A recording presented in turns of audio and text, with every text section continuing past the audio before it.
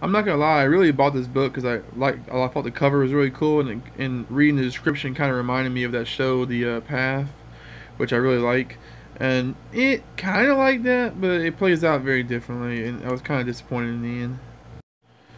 Hello, Story Knights, and for today I have a review for a book called Paradise Court Number One. This is part of a 5-issue miniseries or limited series, whatever, and it is an independent book basically centered around two couples that are on a cross-country road trip for spring break. Yeah, I know, sounds really generic so far. And it pretty much is. And basically they go to visit one of the girls is a old friend from high school that's on the way there, and it's in this gated community. But it just so happens that there's some weird disappearings of missing people is happening around that area, and things happen, and it basically plays out very much like a horror movie from like the 70s or 80s, and that's what it basically is. Even the dialogue feels very like that. Um, the book starts off with this woman going jogging. She's well, not jogging, but she's out at night with supposed to be with her friend, trying to bust this guy who's the local peeping tom creep of the neighborhood. They're trying to, I guess, catch him in the act of doing something or whatever, and the friend never shows up, and the woman ends up getting attacked by this mysterious, creepy, cult-looking guy with, bone mask and a big knife, and it's really cool. I mean, it looks great. Like, the book is actually drawn very well, and that's probably the best thing about the book is the art by a mile.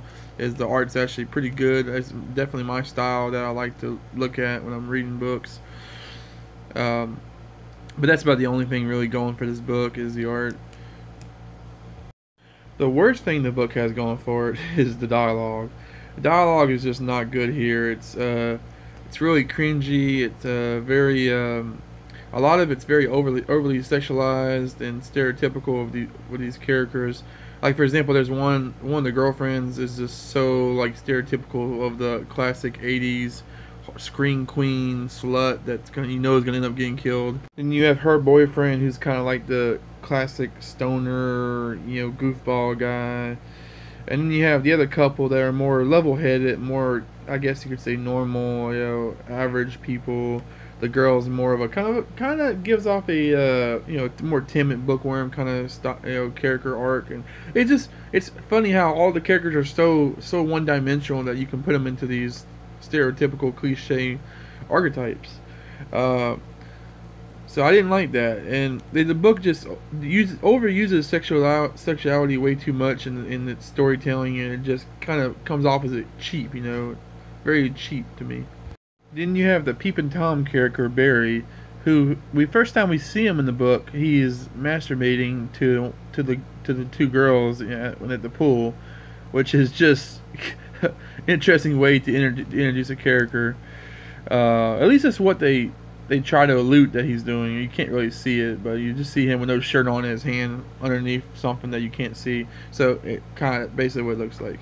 And his character is kind of creepy. Like, like they keep playing him off as this creep, weird guy, and he keeps saying things like "Don't go in there, it's dangerous." When it's just him and that girl, and it just the book is way too much trying to put emphasis on that he's a bad guy, which I know is probably just a misdirect, and he's actually just trying to help people because he probably knows that there's something more really, really bad going on and is trying to warn them in his own weird way.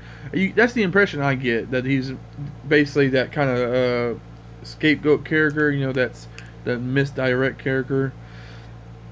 Because there's even, look at this panel, he's got a snake on a silver snake head on a knife, and he's telling the girl not to go in this cave because it's full of snakes or whatever. I mean, that's totally a misdirect, but yeah.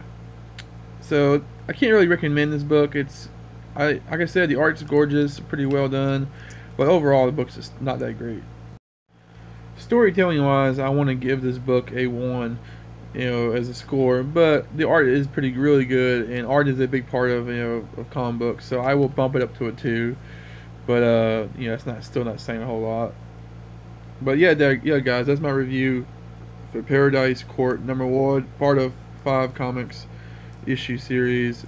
And thank you guys for watching. Stay tuned and see you guys later.